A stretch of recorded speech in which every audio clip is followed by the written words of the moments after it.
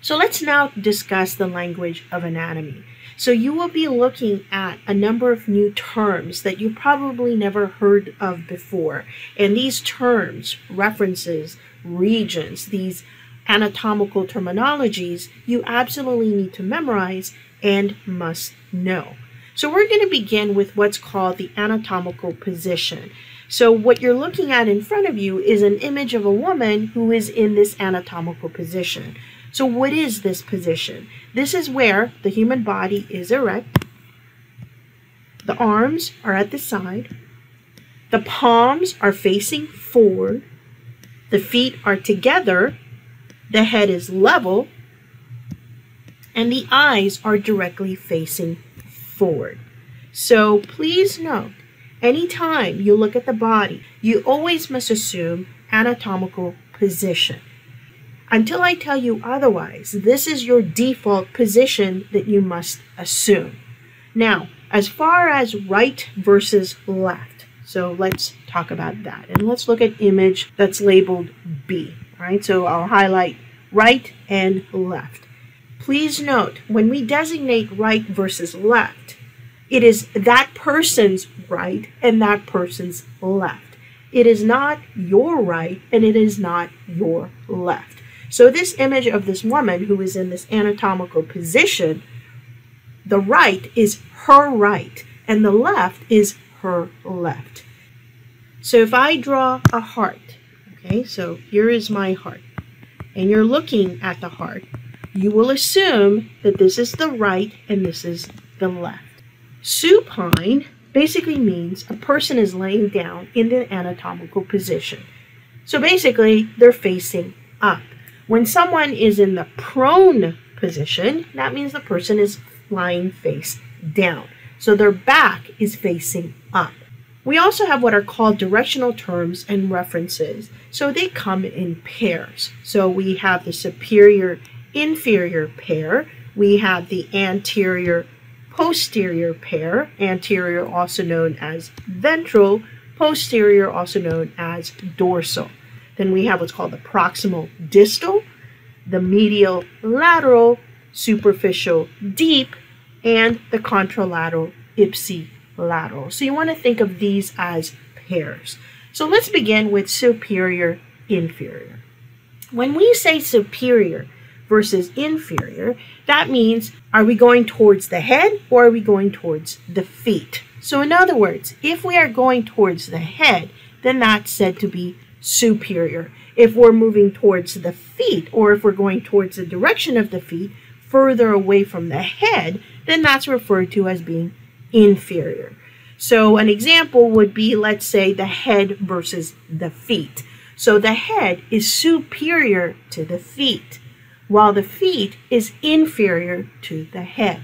We could also say moving superiorly, that means we're moving up, or we're moving inferiorly, moving down. The next pair is anterior, also called ventral, posterior, also known as dorsal. So when we say anterior, that means we're moving towards the front part of the body. Remember, we could also say ventral. So take note of the direction of the arrow. All right, so we're moving towards the front. If we're looking at the back, then we use the designation posterior or dorsal. So we could say that the breast is anterior to the shoulder blades because the shoulder blades will be in the back, while the shoulder blades is posterior to the breast. The next pair is proximal versus distal. So when we use the word proximal, that means we're moving towards the point of attachment, or we're moving closer to the trunk of the body. And if we move further away from the point of attachment, further away from the trunk of the body, then we use the term distal. So if, let's say we're comparing the armpit versus the hands. So the armpit would be proximal to the hands, while the hands is distal to the armpit. We could also say that from the hands moving towards the armpit, we are moving proximally. We could also say from the armpit to the hand, we are moving distally. The next term is called medial lateral. Now, before I go into medial versus lateral, I want to talk about the midline, okay? So the midline is an imaginary line, as you see with this dashed purple lines, that divides the body into equal right and left halves, sort of like a book. So imagine that you have an open book. So when you have that open book, the gap is referred to as the midline. And of course, you have two equal halves of that open book.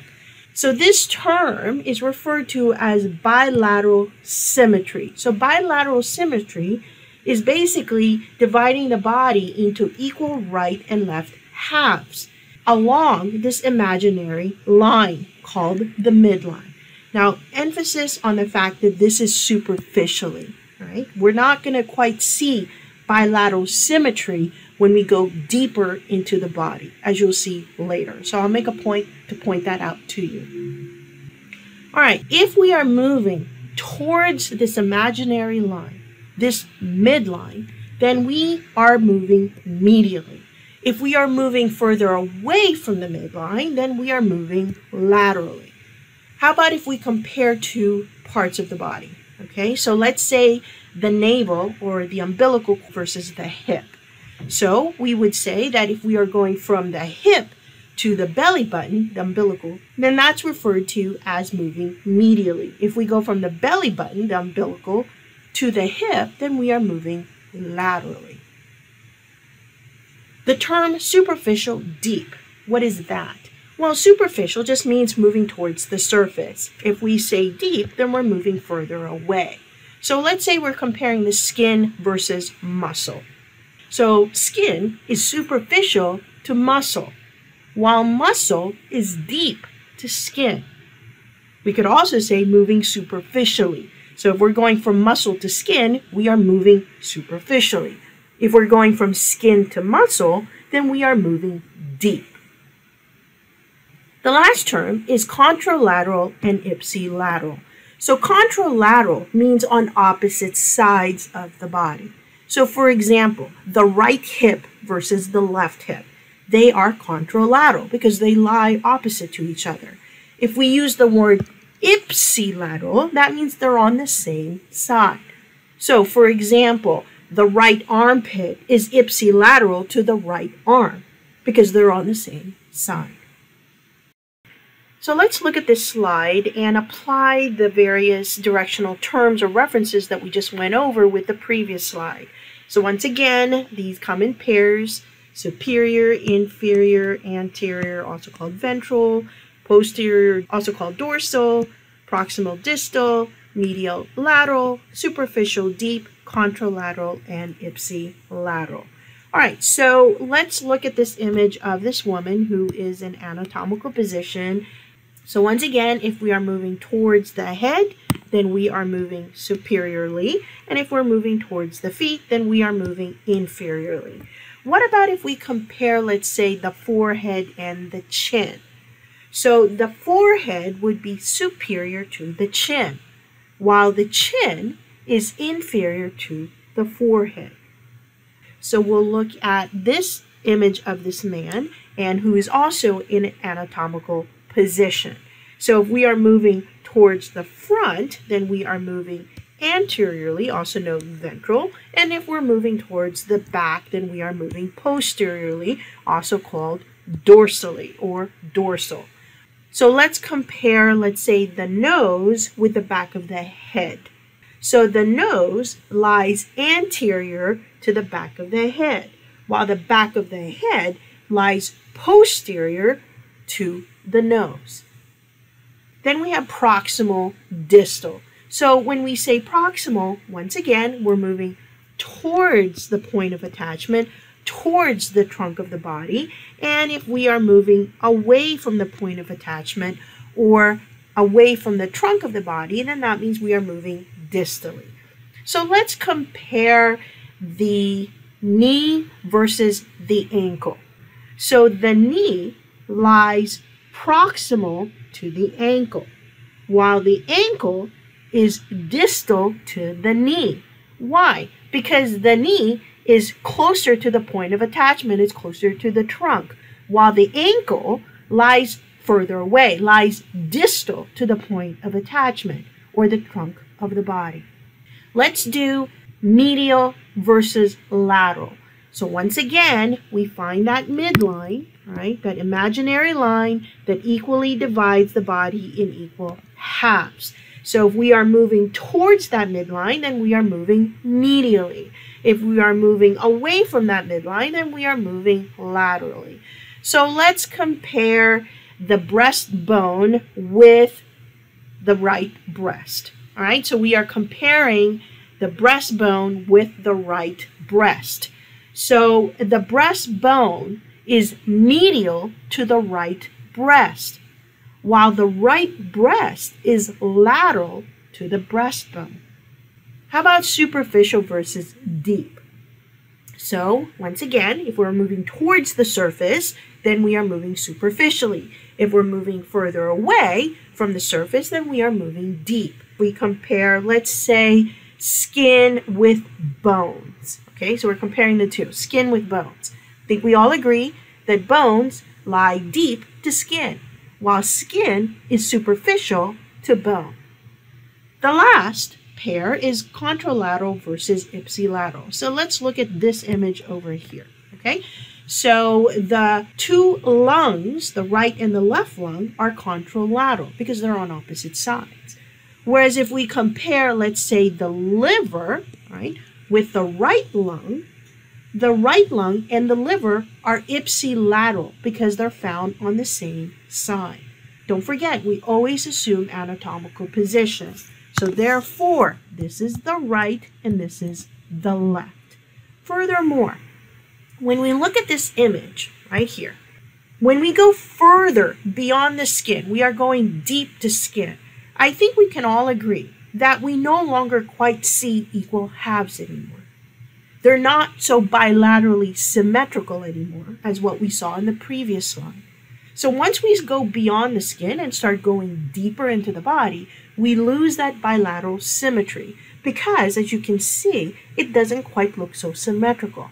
So if we compare the liver, we don't have an equal half of that liver on the left side of the body. Most of that liver lies on the right side. Same token, if we look at the stomach, so this is your stomach. Most of the stomach lies on the left side of the body, not the right. So once we start going deeper once again, we lose that bilateral symmetry that we see when we're looking at the body superficially. Look at these images, study these images, and then that way you start becoming more familiar with these directional terms or references. So this slide shows us a table of the directional terms that we just went over. So I would like you to study this table, look at the examples that are given. The only thing that is missing here is the contralateral and ipsilateral pair. So please take note of that. So we have what are called regional terms. These are names given to specific regions of the body for reference. So I'm leaving it up to you to memorize these various regional terms. Once again, you must know these regional terms. Now, one thing I do want to point out are this asterisk symbol where I put it right next to two or more terms that mean the same thing. So for example, if we look at the palm of the hand, we can call the palm of the hand, this region of the body, as either the palmar or the volar. It means the same thing, basically the palm of the hand. Another example is, let's say we're looking at the back of the elbow. So we could refer to that as the olecranon or the cubital. It means the same thing, the back of the elbow. So take the time to study and memorize these various regional terms.